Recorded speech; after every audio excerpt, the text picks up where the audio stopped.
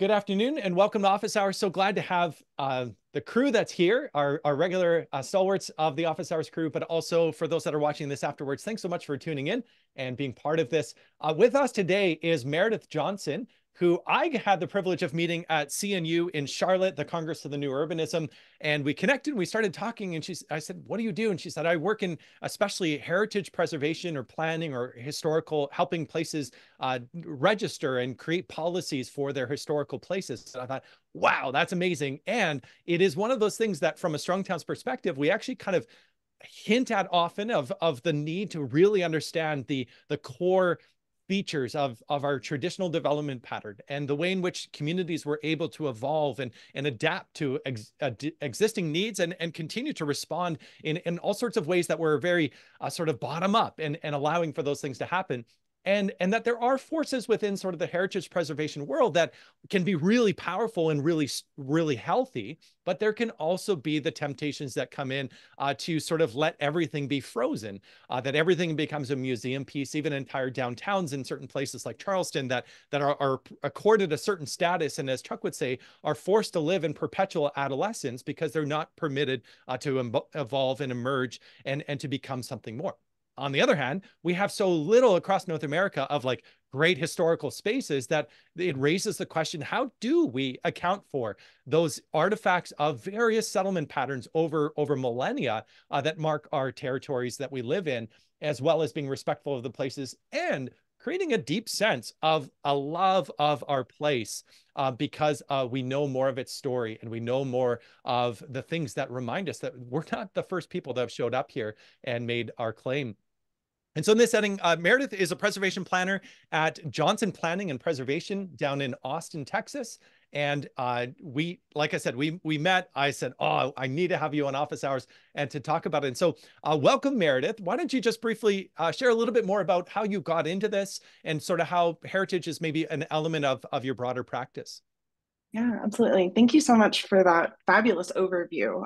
Preservation is really complex, as you just laid out, and I'm hoping we can talk about those complexities in a little bit of detail. So my background is, I always say, first in planning. My undergraduate degree was in urban planning from Texas State University. I'm a Texas gal. And so, but I immediately left. I really wanted to try planning in somewhere that seemed open to planning. So I left immediately and went to Seattle and really learned a lot. Worked on microhousing, which doesn't seem related to preservation, but hopefully we can make that connection in a minute. But worked on some really interesting policies and then came back and started working with smaller towns in Central Texas. And that's really, I say, where I not only cut my teeth as a planner, but also really piqued my interest in historic preservation. So after that, I left again, escaped Texas again, and went and got my master's degree at the University of Pennsylvania up in Philadelphia, which if you haven't been to Philadelphia, I really strongly recommend it if you're a fan of history, of architecture, of seeing how cities have evolved around history and the architecture. I think Philly is a wonderful place to test your eyes and kind of see what's around. I started my private practice a couple years after graduating from my master's program, after I did some really on the ground corridor work, working with businesses in historic buildings, tenants of historic buildings who wanted to renovate. So really specifically getting into that niche of, we don't have a lot of money, but we're required to do this thing. How do we do that? And from there, I launched my business, Johnson Planning and Preservation, and moved it to Central Texas, where I felt the need was very strong. So that's in a nutshell. Very specifically, my work today is predominantly with rural or smaller jurisdictions. We try to get under 25,000 people for a population. That's what we consider kind of small here in Texas. And we really work with them to understand their options for preservation, preservation, capital P, kind of what Norm said, freezing things in time is just one option of preservation. And it's also a limiting option, which you also touched on. And so we talk to everybody. You know, we talk to landowners, we talk to everybody from yeah, about their preservation, about the need for preservation, and about the different flavors that can come up in the need for preserving your spaces and structures. And I like to work specifically in rural areas and in smaller jurisdictions, and really where places where the conversation around land ownership and policy come to a pretty strong head. I find those places challenge policy in a way that can often come out and be more creative. You know, not every time, but very often those places tend to, you know, like I said, they might not want a district, but they're willing to do a form-based node for some reason. You know, I don't know how their brains are making the jump, but that's often some of the outcomes. So that's me in a nutshell. In my spare time, I volunteer with some preservation organizations. Preservation Austin is a favorite of mine. And I teach remotely at Temple University, teaching intro to urban planning classes. So I feel like I really live and breathe this realm of planning.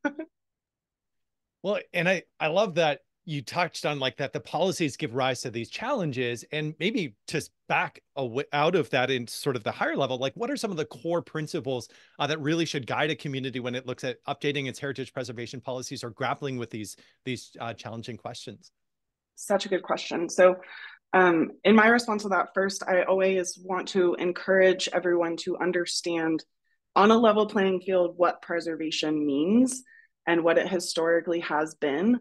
So historically, preservation has meant that we're going to restrict new things from coming in, and there's a specific time period or look and feel that we want to maintain and not change. And so that's a very, you know, Western perspective of preservation. There's more to places than just their buildings, right? There's people, there's business, there's stories, there's, I don't know, sky and air and light and sounds, and everything is different. So first I start by having us understand, you know, what is, in a very traditional sense, what is the scope of preservation in this place? And a lot of places are like, well, we've had, I think this was the case in the podcast that you sent over as well, but usually we get like well, we have had this landmark sort of in place for 30, 50 years, maybe even more. And everything around it is looking like crap. And it even doesn't look that great, you know, and everyone is like, we've put this preservation on it and nothing was preserved. What happened? And so then we go from, okay, you've preserved this, but let's look at the actual structures by which you are preserving this. And that's when we really get into, what is your preservation ordinance saying? Oh, you don't have a preservation ordinance? Okay, well, that's step one. Oh, you've never had a conversation about, you know, materials, and you don't know, you know, there's nothing on your books about maintenance of like brick masonry versus maybe in Texas, we have really soft limestone masonry. So, and those are very different practices of maintenance. So we really get into the nitty gritty of, okay, what are all the structures that have affected not just this place of preservation, but also your perspective of the way that we preserve. I think that answers your question. No, I love it. And yeah, I mean, it really stands out because we have these, you know, James Howard Kunstler's The Geography of Nowhere, and we have these like 5/1 like commercial with residential on top, sort of like block buildings that are like popping up everywhere, and people are like, why is this looking exactly the same as it does elsewhere? And so there's a response to that. And in the podcast that I shared with Meredith, one of the hosts made a great point that like, hey, it used to be that heritage preservation meant stopping entire blocks or neighborhoods from being demolished. And now it's become, in some of our communities, like really sort of really refined, and it's almost a fine art of preserving a balcony railing rather than like the broader sense of like, what is the scope of a heritage place? And so as a follow-up, what are some of the types of things that can typically or really derail a well-intentioned heritage preservation effort? Yeah, I get this question a lot. Well, actually, I don't get this question a lot. I think I get a lot of, well, we tried, insert list of things that I'm about to give you. and then they're like, but nothing happened. So, and I wrote down the list. So usually it's a lot of, we want to create an entire district, not a landmark, but we want to create an entire district, and not everyone has had buy-in. Or we want to create an entire district and the language that we're using is really exclusionary. And those are usually the two kind of like ways that we see these efforts falter. I also think that jumping straight into we want to create a district really misses all your other options that you've just like jumped beyond in order to get to we want to get a district, right? I usually ask like, have you had a conversation about like appropriate maintenance for your historic materials? Have you gone through the identification process of what are your historic materials? How are you treating legacy businesses? You know, do you have legacy businesses? Yeah, there's just the entire network of digging into not just this place is old, we need to preserve it, but get into also this place has meaning and who is it for. I also really strongly encourage places to map every place that they've, you know, had new housing and every place that has been preserved and look at the differences. Not just physically, but also demographics, and then start to figure out, you know, what I mean. A lot of times these maps are related to older maps, especially with larger cities here in the U.S. Oftentimes, when you start to overlay the existing zoning map with the district map with the targeted infill map, you get a redlining map. And that's really kind of hard to swallow. So we often ask folks to map their own efforts and see where the gaps are. Okay, if you've had a district that has been targeted for a lot of growth, but the growth isn't sensitive, you know, examine the district and understand who is there, what is there. And then also we often ask cities to assess for the type of history that they're preserving, which is again another really, really challenging conversation to have. Like I said, I'm working in small town Texas, and I can tell you I've been called every name in the book for bringing this kind of stuff up. But it's very important to have a conversation around whose history is actually being preserved predominantly in this jurisdiction and whose history has been missed. And then I think bridging the gaps between your policies is really part of kind of mending the gap of preservation there. That was a long answer. Yeah, no, I love it. And it brings to mind an experience that Meredith and I had of meeting with Oh, yeah. Dr. Sylvia Biddle-Patton, who is the head of the Cherry Neighborhood Association in Charlotte. I was around the time of CNU, and she took us on a whirlwind tour of their neighborhood, predominantly Black neighborhood, historically always so. And within that setting, she said, here are several locations where we knew that there were churches or meeting places for people to gather for worship, and where they would also bury their dead. And yet those places are not marked, or those places are not recognized, or they're only like referred to in sort of like stories and not actually recognized within the landscape of like the city's own efforts to preserve history, to the point where there was a theater that was built right on the top of what was known to be a cemetery.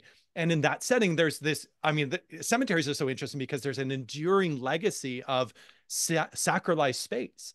And the question of, well, who's it sacred for? And what does it mean to sort of bear witness to those stories, but and the people, as well as at times, like, does this then lock us into a situation where there's no capacity to desacralize a space and do something different with it? And I think it's within that setting, like, what is the value in heritage preservation? Like, how do you convince the people in suits that they should really care about, you know, that there's a value, whether economic or social or otherwise? Yeah, again, another really great question that we just get asked all the time, especially by planners, you know, and I'm a planner too. So it took a lot of unlearning in my brain to figure some of this stuff out. So, you know, there's the obvious things, there's tourism, there's development pressure, or, you know, development appeasement. Everything is a lot nicer and maybe more attractive when you put it into, maybe that's my bias, but I think things are more attractive when they're packaged in historic structures. But, you know, we also have to acknowledge that historic spaces are essentially the existing version of what like CNU or like Strong Towns is like promoting. So, you know, these older these older neighborhoods were not necessarily designed around cars. They have like narrow driveways or narrow driving lanes. Maybe they have different like development patterns or placement patterns on the site. Maybe they even have, you know, we get this a lot in Texas, is a lot of these structures were built on large acre sites, and then they had traditionally a lot of informal buildings around them that served as like storage or pop-up shops or even housing. And so we get this pattern of development that we can really extract from historic neighborhoods. And I think looking backwards and like finding some of the evidence, you know, finding the maps or like an original plat map of like how the land was divided and used, is so crucial. And you'll notice I don't, this is silly of me, but I don't know if they have Sanborn maps in Canada. Maybe they do. Okay, they don't. Okay, okay, that's good. Yeah. Well, not good, but the Sanborn maps in America were insurance maps, fire insurance maps, and they're fabulous because they not only illustrate how things are located, you know, how siting occurred, but also the materials, the use, the units, the mix of units, the people who live there, the number of people.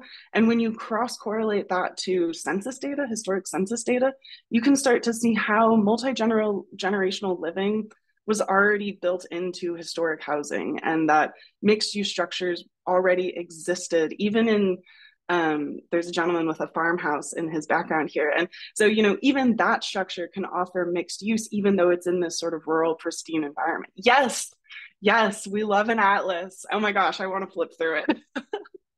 If I unblurred my background, you would see that it's basically a trash collection of like atlases and stained glass that I've taken out of demolished buildings. So yes, this is the kind of stuff that, you know, I think a lot of times planners really think that they're starting from scratch. And again, not to call anyone out, I'm a planner too. I get this. We think we're starting from scratch. We see Seaside and we're like, it's never been done. Yeah, it's never been done that way, but it actually has been done. And we have to really, again, step away from whatever it is, the blockage that's there, and see that things already exist. And often, I'll even add this, often they exist better and function better in communities of color because they were so forced to not interact with the white community around them, that you get extremely dense living, extremely walkable neighborhoods, really open to like different types of housing, different types of commercial spacing. But we don't have those on record most of the time. So again, looking at that historic data to help us plan for the future, I think is really crucial. Yeah, and it's to be able to identify that as like just a regular part of human habitation. My brother-in-law Mm-hmm. Mitch wrote a great blog post with a great title of like a neighborhood full of illegals.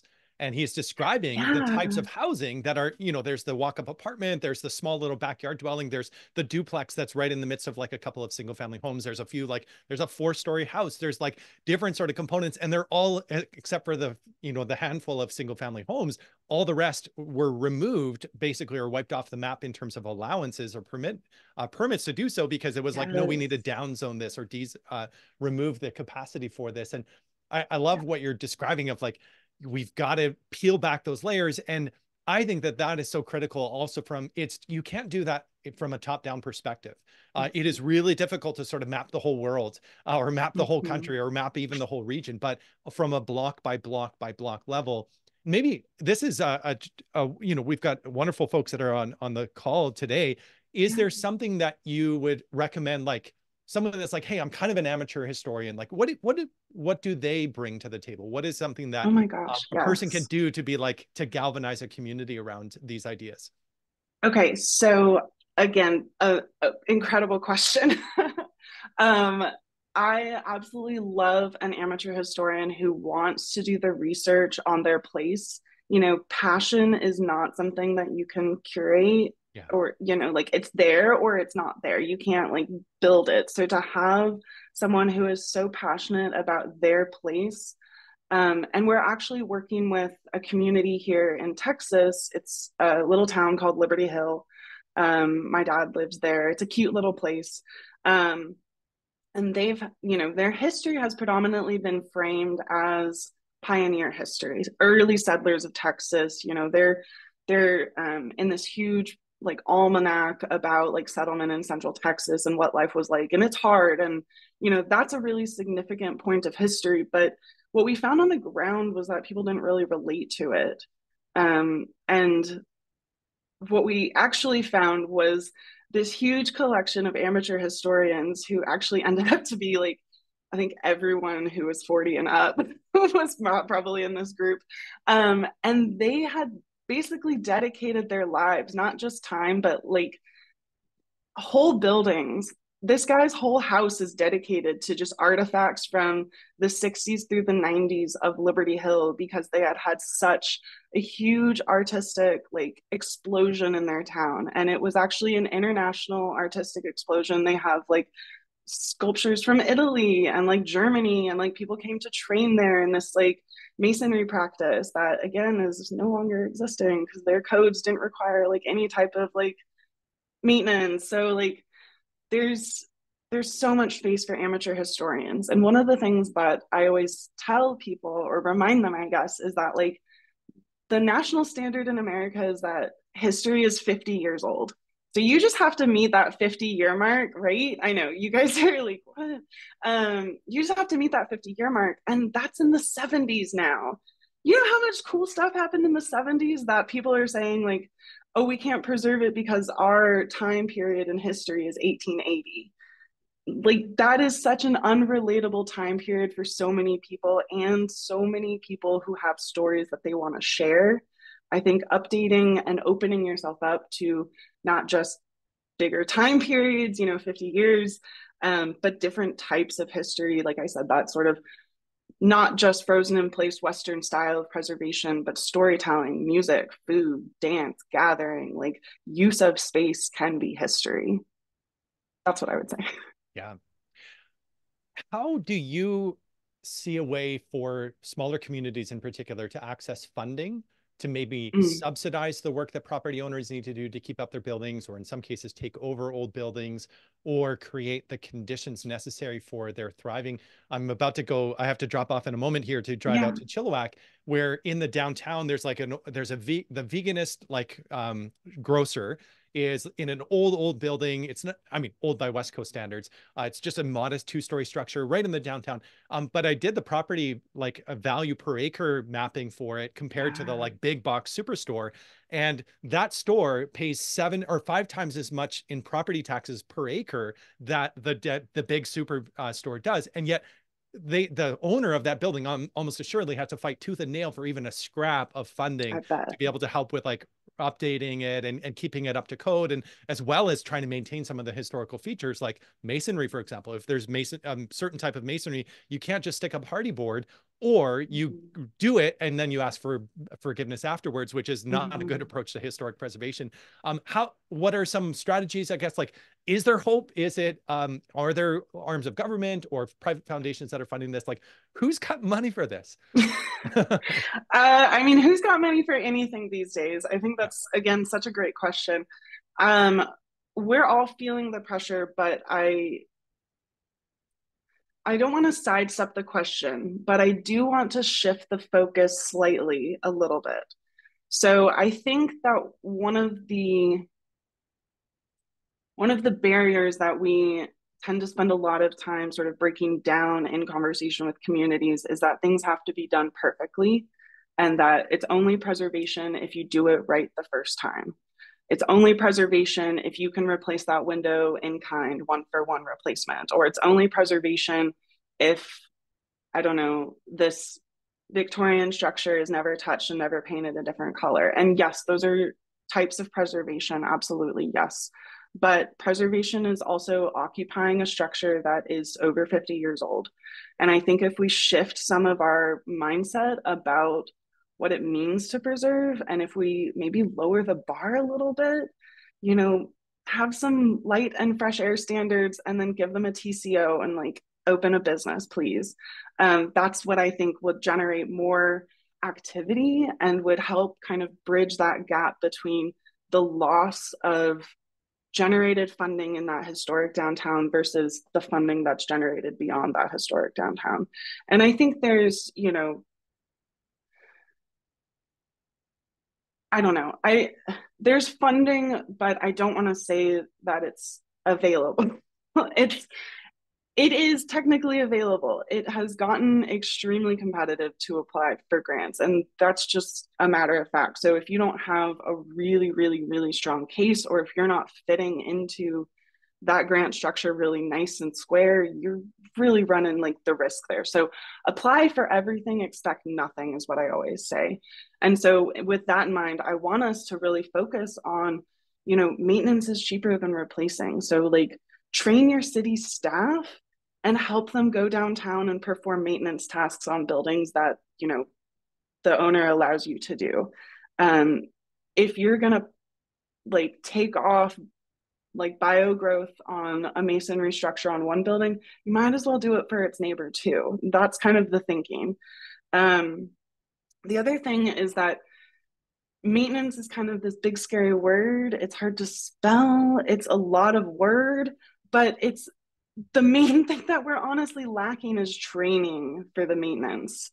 And so instead of thinking that we need something new or, oh, we're competing with, I don't know, like the new Walmart, again, like reframing, we're not competing with them. We're supporting this. We're focusing here. We're not trying to compete with them. Walmart's going to exist and the sprawl is going to serve a population. It just does and it will.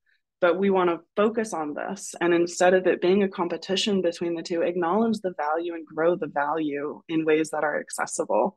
I'm going to harp on maintenance forever. Probably until I die. But the other thing is that like change is really normal for historic places. And I think especially in my like absolute love is historic downtown. So I really love the Main Street program. I don't know if there's a version or if it extends up into Canada. If there's not, or if it doesn't, I strongly recommend looking into Main Street because their approach is really broad. It captures like a holistic system rather than one building at a time kind of thing. It addresses a lot of systematic issue, but again, I think the real gap is coming between planners and preservationists sort of speaking past each other. Yeah. And I will also say like if you have less sensitivity in a place like your downtown where we can map that the differences between the costs and the income and the revenue, then altering your zoning code to allow for that place to be built up and making it easier for it to be built up in that area will directly compete with the Walmart. Totally. It's going to be, the numbers don't lie. Yeah. And I just think there's so much in there. And if we can allow many of these places to like earn their own keep, but not in like a prejudiced or sort of like impossible way. And some of that is addressing some of the imbalances between the way that we assess properties, the way that we like derive, a suitable property tax sort of scheme. And I mean, it's stunning the gaps between like what we expect of our downtowns and versus like the low standards that we have for sort of all of the new development that is underperforming. I mean, that's Strong Towns lingo 101. I'm going to have to switch seats and become a spectator. And in a moment, I'm going to be dialing in as I'm driving out to an event. But Carly is going to take over. And we're sort of at a point too where we can pivot a little bit as well. If for those that are on the call, if you want to jump in, if you've got questions for Meredith or certainly the questions that get posted in the chat, all of that. We'll go from there. Meredith, this has been awesome. And I can't wait for the next 30 minutes. Over to you, Carly. Thanks, Norm. Bye. I have not been reading the comments in the chat, so you're good. I am trying to keep track of them, and I think we're cool. we're gonna be on top of them. I am gonna ask Greg in a second if he wants to ask a question, but I wanted to ask a question. One of the things I know we wanted to ask you is the overlap that you see between the work of Strong Towns and the work of preservation, and when you were talking about maintenance. That was something like I could hear Chuck's voice in my head talking about like how we need to maintain what we have. And so I just wanted to hear kind of, your journey about how you found Strong Towns and where you see overlap and, maybe a little bit of, coaching for all of us who are Strong Towns believers and allies, like how we can also be preservationists. Yeah, absolutely. I feel like I was early indoctrinated into strong towns. I think I found y'all in college, maybe in 2010 or 12 or something like that. And then I saw Chuck speak for the first time, I think at CNU Detroit. And that was also the first time I had ever sat in on a conversation where planners were talking about building code and the correlation between zoning code and building code. And in my brain, I was like, well, holy cow, that's a new door I didn't even know existed. So first of all, I think reading your code and asking yourself, how does this play out in historic places is one of the first ways to kind of get in the mindset of a planner preservationist. With my, when I did teach in person with my grad students, we did a project every year where we would find a historic neighborhood.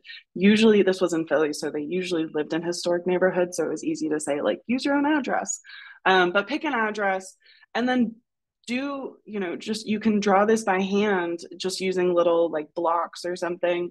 But do the comparison of what's the existing context, that historic context, and then what's allowed by right. And usually you end up with a block that's like this and a block that's like this. And you realize like this would never be allowed.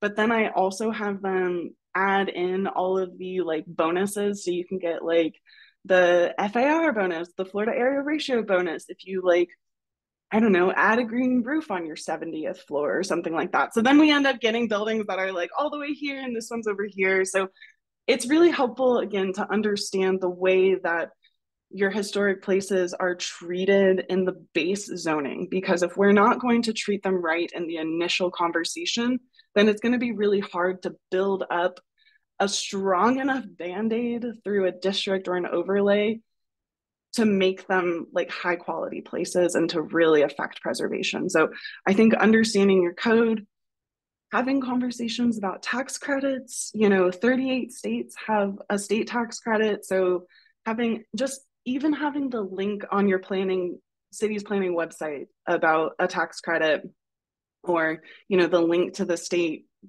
historic preservation office, and just start a dialogue, I think is one of the first ways that I would start doing that. And then walk around your downtown, when maybe some of the businesses suck, and I get that not every small town has a stellar downtown in this particular moment. I've walked through a lot of dusty, crusty antique shops and like, I don't know, just a lot of stuff. I get that, but this is one of the first times and possibly one of the only times that you'll be allowed in the structure. So go in and look at the structure, see what's going on in it. How is it being maintained? Do you see water damage? Ask questions of the business owner if they're around. Do you rent? Do you own? Are you close with the building owner? Start inviting the building owner to have like a conversation. I think these really slow conversations are the way to go.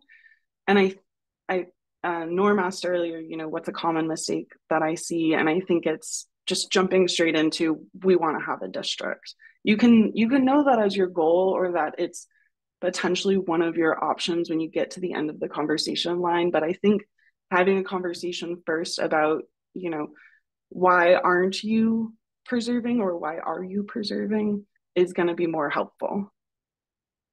Great.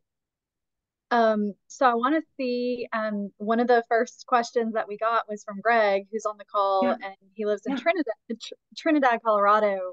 Awesome. And it looks like they have quite a few historic buildings on their main street that are struggling, to maintain. So Greg, do you want to tell us a little more about that in context, and maybe ask for a couple of pieces of advice from Meredith, perhaps? Oh, I can see a lot of advantage in preserving your history by maintaining these buildings. A lot of people don't look at the building maintenance part. They look at restoring the facade. But if the rest of the building's not in very good shape, that doesn't help you a whole lot. Yeah. And we also have quite a few buildings that the structure itself is not in very good shape. Yeah. And I think over time, we're losing more and more of these buildings. And I think it's good to preserve at least a few of them as examples, but there's some I think you just have to let go because they've gone too far. When I talk to private owners, though, of these buildings, a lot of times they have no access to any capital. Banks don't lend them money. Some of them have checked with 30 and 40 different banks all over the country, and they have never been able to get financing, even though they're not people of, they're not poor, they're not unable to provide funding themselves, but getting into historic preservation is, I think, very scary for banks. They just don't like it very much. That's actually a great point. Really Meredith, point. have you had any experience and Yes. exposure or any ability to convince banks? I have never successfully convinced a bank to fund anything. So that's just a period across the board. It's not my strong suit. But what you're bringing up is such a good point. And, I think that is just so grounded and based in reality of what are smaller jurisdictions and cities that have never received large amounts of funding, cities that had highways put through the middle of them and it, derailed any type of growth. Even neighborhoods that have historically been people of color experience this every day. So yes, this is a very real thing. And what I often tell these communities, especially if I don't want to read too far into it, but especially when communities feel like these buildings are already lost, I encourage documentation first and foremost, as much as you can, the different types of documentation, stories about the building, photographs of the building, any kind of historic like drawings, material samples, as much of the building as you can, if it's not going to be saved. And I think that is a really important part. Again, it's sad and we can mourn the loss of the structure, but we also know that sometimes things have to go. And so again, if you can't find any way to save it, document it. And then I think there's so much to be extracted from the exterior and just the general place of a historic downtown. I think we can extract architectural styles, we can extract scale, we can extract placement, we can extract, where do doors go, on a corner building? Do they always have a door on the primary corner? Do they also have a secondary door? There's so much detail that we can extract and then apply in a different way. In a project right now, we went through and we extracted that level of detail from the historic downtown, and they want to create sort of a secondary downtown that attaches to that historic downtown. And so instead of recreating the same architecture, we're helping them to understand the siting and how the actual environment, down to light posts and seasonal plants that you have, not the perennials, but just the annuals, down to the annuals, how that can enhance the walkability, all of the historic aspects that they really, really like about that downtown without recreating and trying to redo a historic piece of architecture, if that makes sense. So I think extracting the information that's there, document it, extract the information that it provides, and then don't try to reconstruct it. That's kind of a cardinal rule of preservation, is we don't like to, when the Notre Dame burned, we don't want to reconstruct it the exact same way. We want to put a different kind of flair on it or pay homage to the experience that the building had. So Meredith, we got a lot of questions. It's great. No, and this is great. We're just taking off. I think Mr. RL, I don't know your first name, but he raised his hand, so we're going to go to him, then Charlie, and then Danny has a great question. Cool. Hi, thank you very much. Two thoughts here that start with Greg's great thought, bringing up about the small little property owners or the owners of the small little properties can't afford anything anymore. Boy, that's for sure. One thing you might, and banks, one thing, and I do have some background in this, one thing in your community, look for the bank that is local, or at least had a local connection to begin with, even if it maybe has been bought out or whatever, because let's face it, the PR is great, and they're always looking for PR. They also might have people who are into the soul of the places. They may be local residents, but now, obviously, it gets really tough for the property owners these days to even be able to, qualify. But if that bank were situated or connected with, say, we have a downtown foundation, or if there's a really strong organization that doesn't get questioned about, are you shaky? Are you going to survive or whatever? They could be a link between a bank and a fund, so to speak, for exacted maintenance. Wow, this whole show blows my mind. I love it. So there's one thought to at least look at, because of it being possible. I think it is possible that the funds are out there, and connecting it with the hard-pressed property owner. Number two, in our community, permitting income is just, and probably all around the country, but cities are just completely looking to survive wherever they can on adding permitting fees for everything. And one thing we're struggling with, we've been hit really hard with, is downtown parking.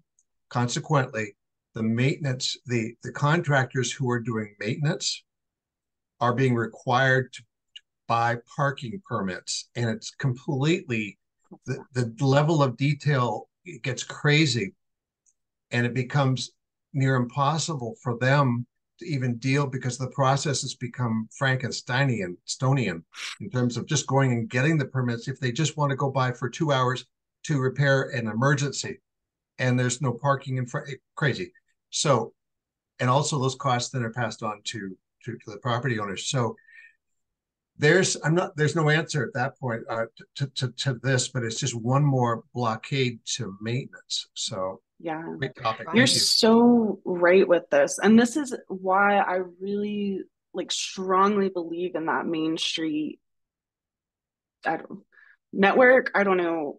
In Texas, it is part of a city. So there's a Main Street department. And I know in other places, it's often a standalone 501c3 that has a relationship with the city. So that's a really different look. In some of the larger jurisdictions where I've worked, I've noticed that they will create, kind of like you said, like a business association for a neighborhood or something like that. And those businesses will then be responsible for paying for the things that they find value in. And those are often things that, well, not often, usually in Philadelphia, which is the example I'm thinking of, it's annoying things that are actually really necessary for the business to run, like trash removal. Those are things that actually hinder the business, because that's an additional cost of membership plus paying for the trash removal that needs to be paid for anyway. So that doesn't make sense. But paying for something like shared parking that's exclusively used for employees or maintenance or people working on your building, that makes more sense. Having a pot of funding that everyone can contribute to and use, because maybe all your buildings are connected on a single row, that makes a lot of sense. One structure is connected to another. I think you're so right. I don't have a good example, and I don't know, or a good answer, and I don't know if there is a good solution there. But I think some of the creativity of how can we create sources of funding that are available for common shared problems that we're all gonna, experience and have a cause and effect from.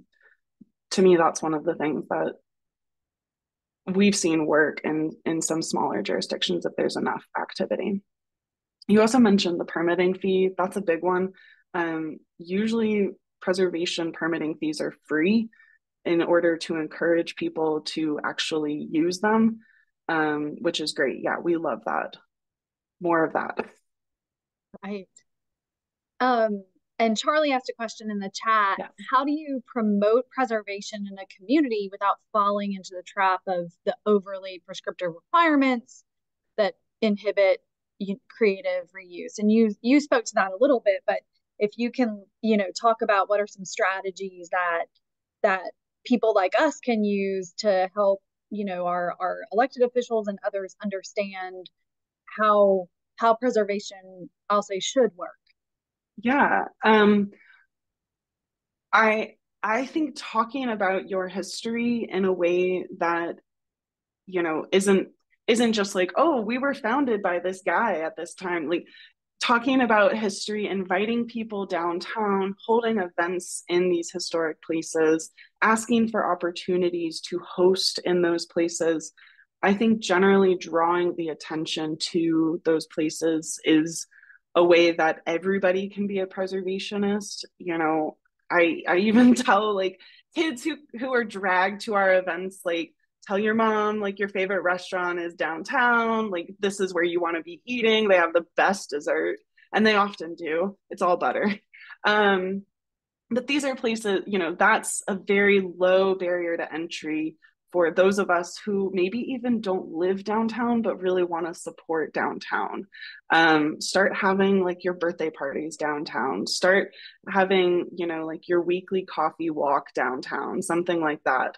And then ask about buildings, ask your city or your leadership, like, tell me about this building. Oh, you don't have information on it, let's get you the information, make it available to everybody. I think so much about relating to history is hearing history, and I think also relating to it on a broader scale, which is why I say don't start with just like we were founded on this day in 1842. Like, those are hard to relate to, but hearing someone say, oh, that building used to be where like my mom would get all of our groceries, and now, I don't know, now it's an antique shop. Like, that's really shocking for a lot of people. And then the next step, maybe you could have like a farmer's market pop up in front of that building and remind people like, oh yeah, we could totally get our groceries here. And again, it's going to be a select amount of people who are going to go there. So, or, for that example specifically. So I think you have to really key into what's going to make your community really tick and engage on that. And it's different for everybody. I also, again, this goes back to kind of the hard conversations that we have at the very early beginning of most of our projects, but asking, okay, we've heard the history that you've got on the books. What about people of color? What about women in your history? Where's the LGBTQ history? So making it much more inclusive to say, yes, these people exist and we're going to talk about them. Open up your city council meeting with, an anecdote from someone's like historic diary of some sort, like there's a lot of different ways I think to bring it up. And I think you really have to choose the flavor that's going to work for your community. That's great. Okay. Danny, do you want to add? I saw that you asked for the assignment, which I think is great, which I think we should all, Meredith, you should assign that to all of us for homework. But I think if it's something you'd be willing to share, Danny, did you want to ask a question about that? Or no, I mean, that was just it for explicitly that reason, actually. Yeah. I mean, like I was, I do a lot of the academy courses on strong towns, and it's like, I think one of the ones that's very similar to what you were describing was the like, hey, go do the math on the cost analysis versus the big box store in the downtown. And I think that assignment would be very tangible for someone who's, very much an amateur to just get an idea and then, go to the people I've made connections with and say, hey, look at this. I did this little thing. You can too, sort of thing. Yeah. And doing like comparison studies too, finding, I do this a lot again for smaller jurisdictions. They're always like, we're the only ones with this problem. We're the only ones who have this issue. And that's fine. I get that. So we bring in a few other examples of similarly sized jurisdictions or jurisdictions with similar like political environments and things like that. again, pretty easy to do in Central Texas, where I predominantly work. But we say, like, okay, they were able to, you know, utilize their preservation in this way, for example, affordable housing. What's enough? Can you do that here? Like, let's look at this policy. Can you see how it applies, and kind of walk them through the different ways? Yeah, I think that's great. I'll also say, not to toot my own horn, but a little toot. I did the historic preservation for urban planners class on planetism. And that, I think that most of their classes are really fabulous. I know when I first started as a planner, I watched like religiously all of their videos during and after school, and like extremely helpful. Same thing with the Strong Towns courses. What was that website again? Sorry. It's called. I'll type it in, okay, and I'll try to find the website while Meredith is talking. Meredith, we have about 6 minutes left. Yes. I don't see any active questions in the chat, but I wanted you to, if you could, give a little bit of an overview of you know, your thoughts on the tension that we're seeing now with housing availability and historic preservation, because I know housing, you may know, others may know, that's the topic of Chuck's book that's coming out this spring, but it's a hot issue in really every community in North America. And so if you can talk about how your work is informed by that, and you know, how you're trying to help communities in their quest for historic preservation and available housing. Yeah, absolutely. Great question. I think I already mentioned this, but historic communities come equipped with a lot of the tools that combat affordable housing, or, you know, provide for affordable housing. We'll say they often come with, you know, more than one living unit, which usually not allowed in single family. That's the definition. They're usually they're usually encouraging maintenance versus replacement. So when we're looking at the housing options, we're often adding to a historic house rather than demolishing and restarting, which is great. That helps keep costs lower.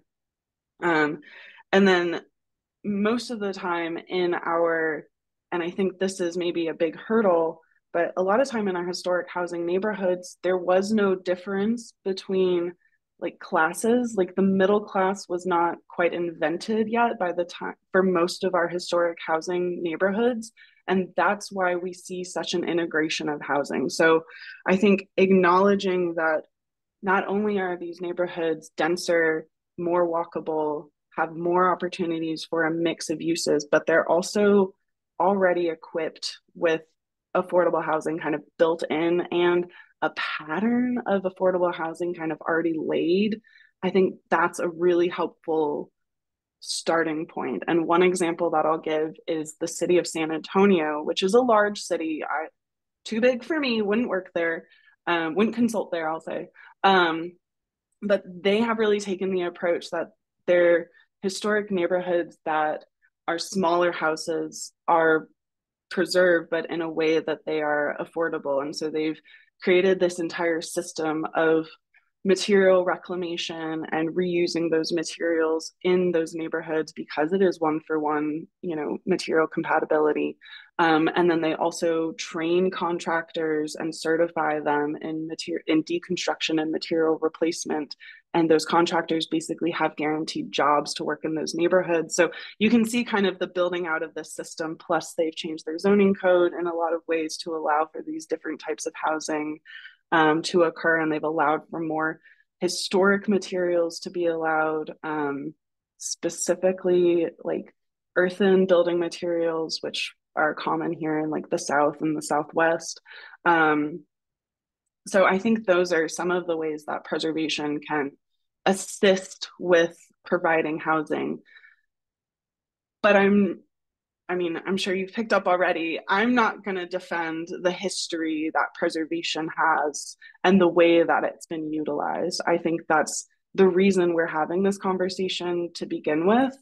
And I'm not going to defend the use of preservation in that way. personally can't think of very many instances where I would say preservation is more important than housing, especially in this current climate. I just can't.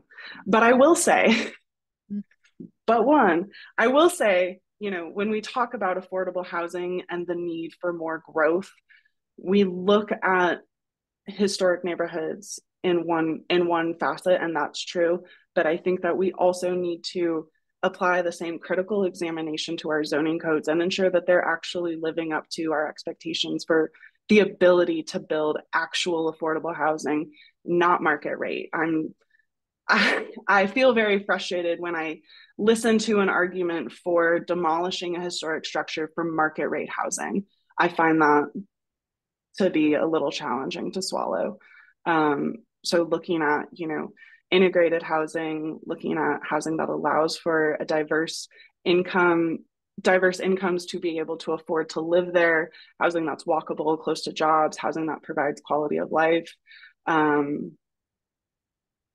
Yeah, I think our zoning codes have a long way to go before, you know, we really need to be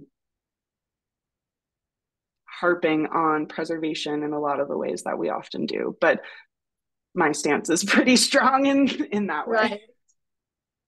Okay, it looks like we have about 1 minute left. So yes, I'll be short. before we say thank you and conclude, I did want to ask, do you have any blogs or podcasts you'd recommend, or any other materials that you would like for people or would recommend people dig into? Oh my gosh. So I actually thought about this right before the interview, and I will send you a list of sources who I recommend. I'm big on like Instagram. I'm a millennial. I'm a 30-year-old millennial, so like I'm stuck in one mode. So I'll send you the Instagrams that I follow where I feel like I'm learning.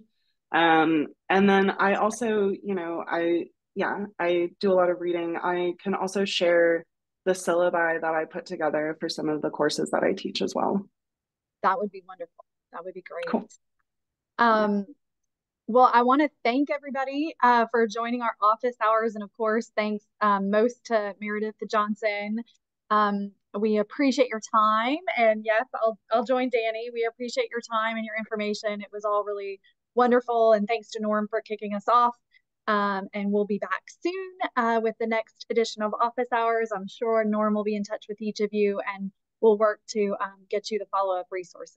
So thank you all for joining us, and I hope everybody has a great afternoon and weekend. Thanks, everybody. Thank you so much. Take care. Thanks. Bye, guys. Bye-bye.